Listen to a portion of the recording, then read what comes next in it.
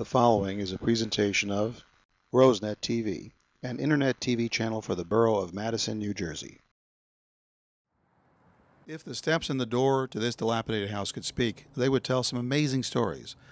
Like, for example, how the famous French general and American Revolutionary War hero, the Marquis de Lafayette, walked up and entered to attend a reception in his honor. The house, located at 13 Madison Avenue, was purchased in 2007 by local financial planner and Madison resident John Bodnar, who remarkably is the first owner who is not a descendant of the original owner.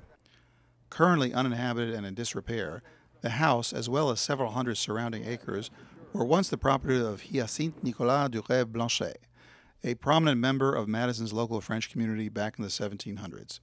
It was built and given by Blanchet as a wedding gift to his daughter and son-in-law. Since that time, the house has enjoyed an extraordinary history. The owners threw a reception for General Lafayette, who was visiting Madison in 1824 as part of a grand tour of the States at the invitation of President James Monroe during the celebration of the nation's 50th anniversary. The reception was quite a soiree for the time. 13 young maidens danced for Lafayette, and, showing a typical French sartorial flair, he also showed one of the young men in attendance how to tie an ascot. The house was also most likely the location where the vote was taken to change the name of the borough from Bottle Hill to Madison. The house, although in ruins, bears fascinating marks of early construction techniques, like these mortise and tenon joints, held together by a wooden peg, and these bay windows and original brick fireplaces, which were used for heat.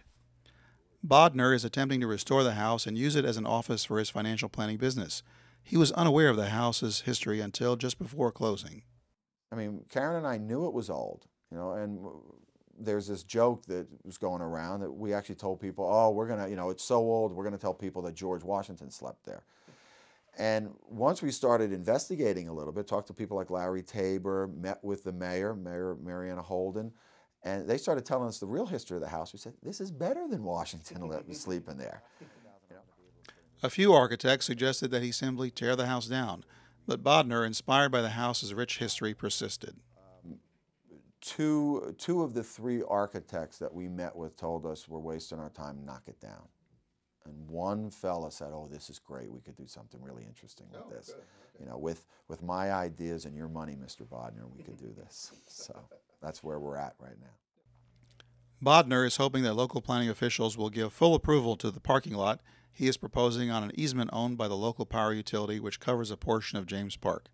Bodnar's idea is that the parking lot will help him preserve the house and yard area in its original form, and also provide badly needed parking for visitors to James Park, not to mention preserve an important piece of Madison history. The project will be expensive, but according to Bodnar, it's worth it. A lot of time, a lot of money, but I think in the end, it'll be worth it. Temporarily, I'll be putting my historic enthusiasm ahead of my pocketbook for a while. But, this will be a great, great project when it's done. You have been watching a presentation of RoseNet TV, an internet TV channel for the borough of Madison, New Jersey. RoseNet TV is a private enterprise operated independently of the municipal government of the borough of Madison, New Jersey.